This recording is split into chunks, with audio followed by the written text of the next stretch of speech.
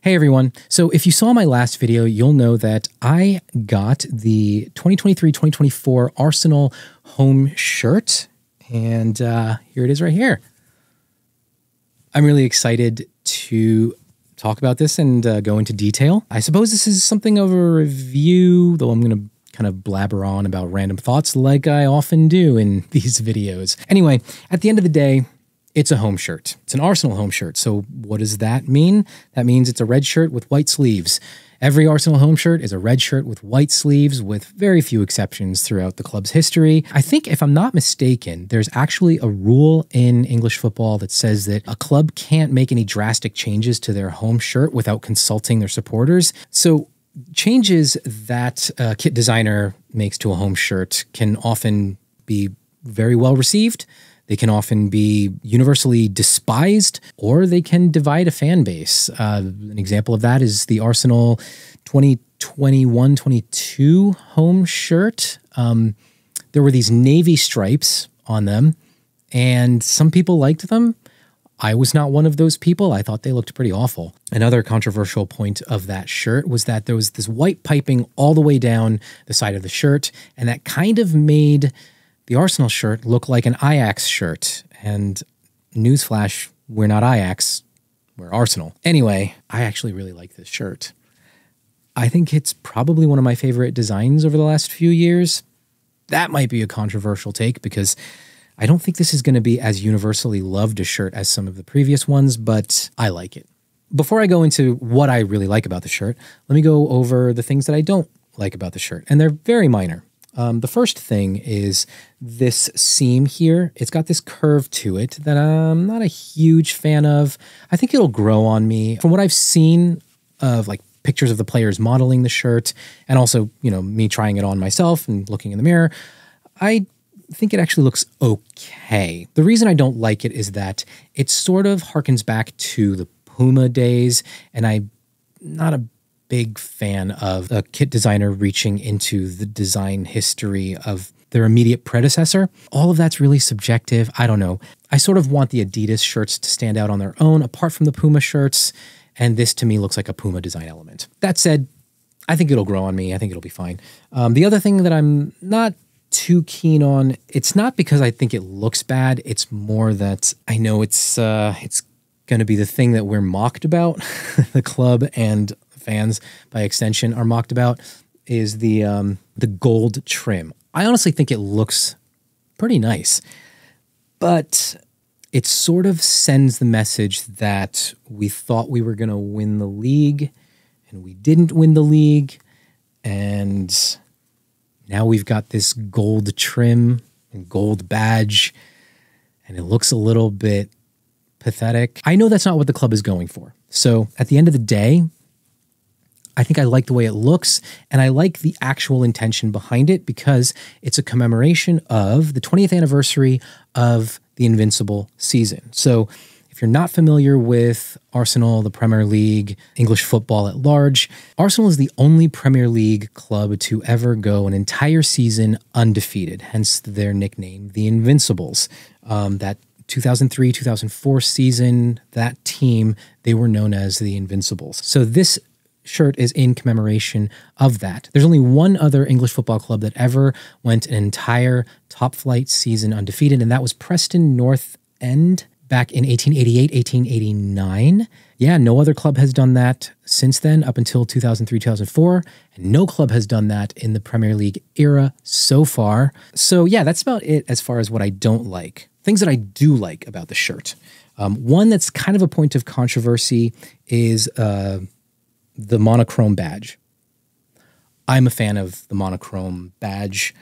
This is my favorite Arsenal hoodie. It's got this monochrome badge here. I happen to like the way it looks, and I know that's a point of contention, and overall, I'm not a big fan of football club badges heading towards minimalism, but for some reason, I think it just looks really sleek on the Arsenal badge.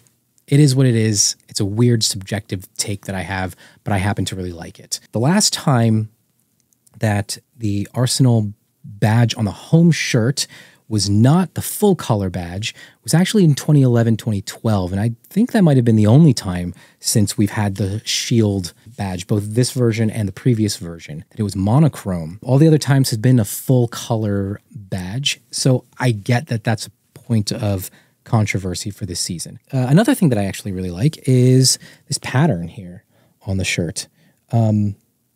It's not my favorite pattern, but I do like when Arsenal puts a pattern into their home shirt, and I think it actually looks pretty cool. The last time that Arsenal did this was in 2020, 2021, and it's this kind of chevron design with multiple shades of red, and this probably is my favorite pattern in a home shirt. I do like when Arsenal does that. I know that's also kind of a controversial point. There are certainly a lot of fans that like the sort of traditional look of no pattern, which was what last season's shirt looked like. As you can see, there's no pattern. It's just a solid red. So I get it. I find that the solid red maybe isn't boring, but I like it when things get changed up a little bit. One thing I really, really like about this year, especially over last year, is the neckline. I like that we've gone with no collar this time. I also don't mind collars on football jerseys or football shirts, but I feel like they need to be done right. And last year, it wasn't done right. Here's last year's shirt. It's this big floppy collar that often you would see if you're watching a match. Like one flap would be up and one down, and just like we're all over the place. And it was a little bit annoying. Even as a fan wearing it, I found like I'd be wearing it and like the collar would be flopping around in weird ways. And it was annoying. If you're going to put a collar on a shirt, I feel like the right way of doing it is A, to make the collar smaller and not so floppy, and B, to secure the collar down. So this is the 2017, 2018 shirt that was actually done by Puma.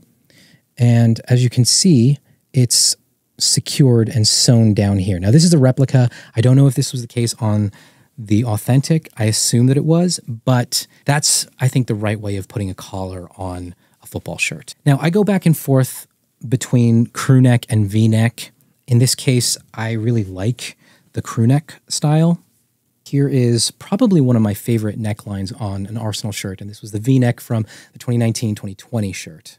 Another detail that I really like is the dual tone stripe on the sleeve. I really like when Arsenal puts a stripe at the end of the sleeve. And I also like when the stripe isn't just an all the way around stripe, but when it has some kind of cool like end to it, which this one does. Kind of ends in this little curve here. That's one of the things that I found a little bit boring about last year's shirt was that the sleeve didn't have any sort of detail. Another thing I really like about this year's shirt is how the white from the sleeve kind of bleeds over into the red on the shirt body. But I realize that that can be risky because if you do it too much, it starts to look like the Ajax shirt, and we don't want that. But I think this is a nice touch, actually. It doesn't go all the way down, and then it sort of blends into this stripe here. Let's talk a little bit about authentics versus replicas.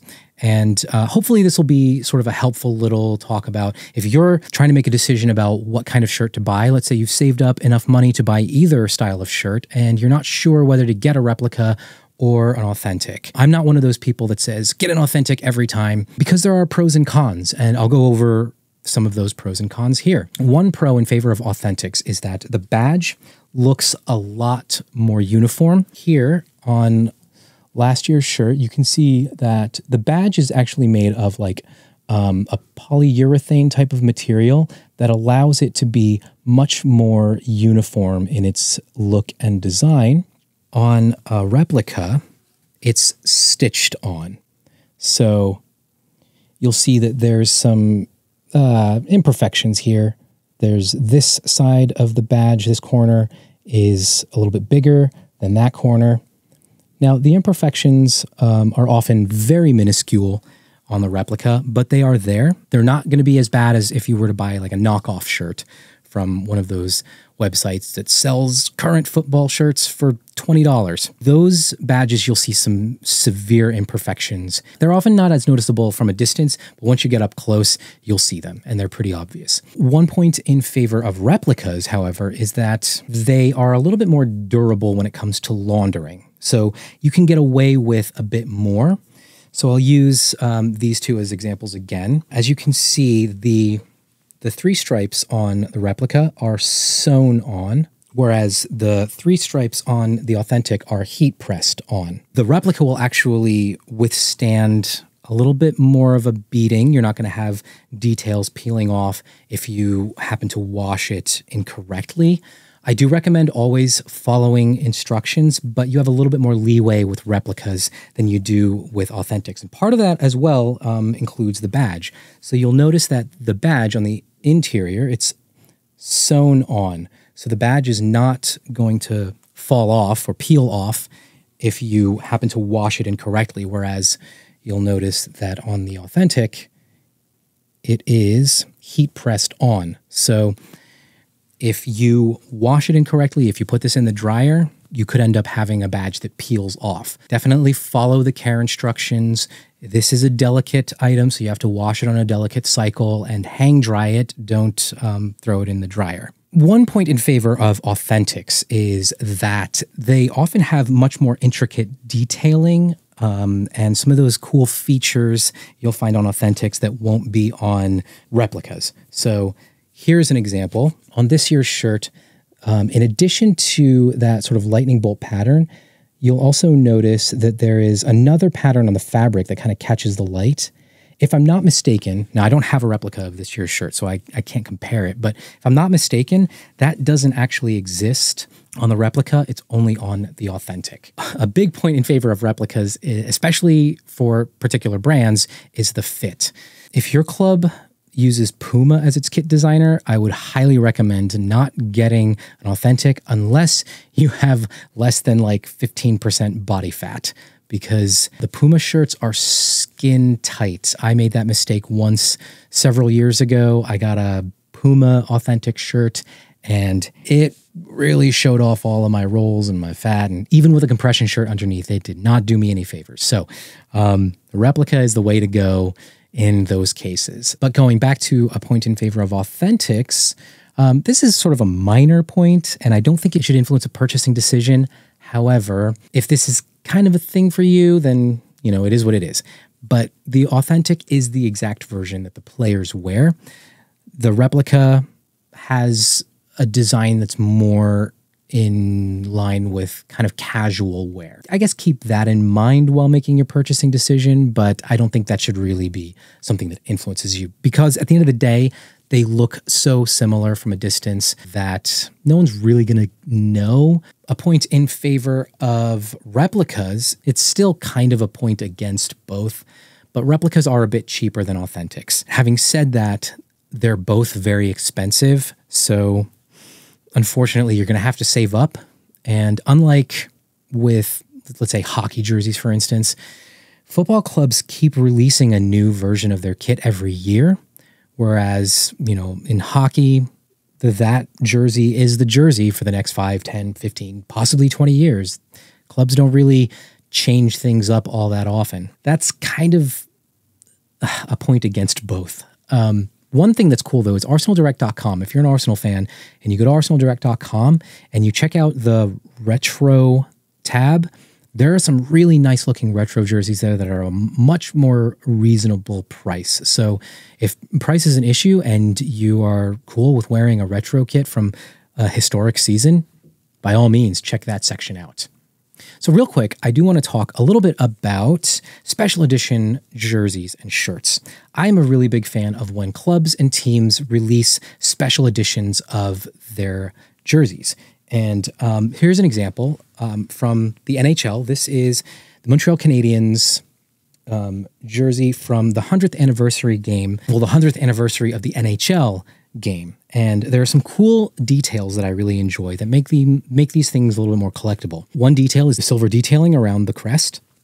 The other, which is specific to Montreal, is, well, The Habs won the most Stanley Cups. They have 24 Stanley Cup wins, and so they commemorated that on this jersey by putting all of the years that they won the Stanley Cup on each sleeve. So 24, so 12 on each sleeve, and I think that's a really cool feature. So similarly, this year, marking the 20th anniversary of the Invincible season, Arsenal put the record, their win and draw record, on this stripe.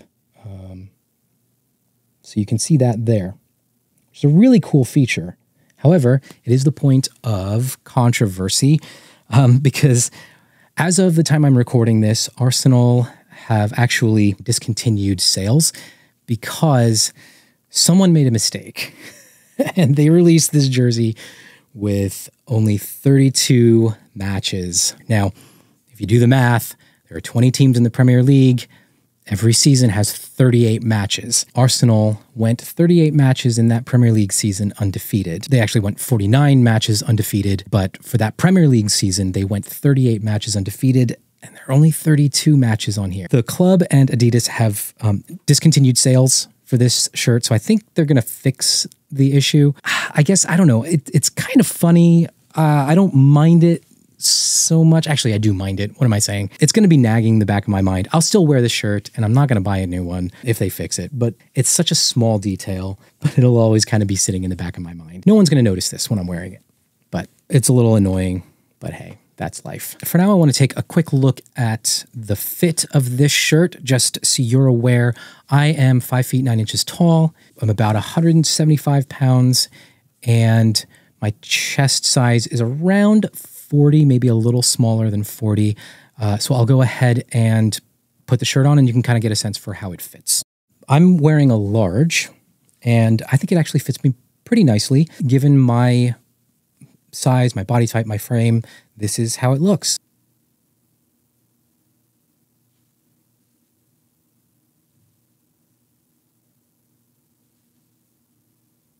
Overall, I'm very happy with this shirt. It might not be as universally loved and applauded as some of the previous shirts, particularly last season's and the 1920 or 2019-2020 shirt. But I happen to thoroughly enjoy it. I think it fits me a little bit better than last year's shirt. It's not quite as boxy as that one was. And there are certain design elements that I find a little bit nicer. So overall, it's a great shirt. Very happy with it. Makes me excited for the upcoming season. Anyway, thanks for watching. Catch you in the next one.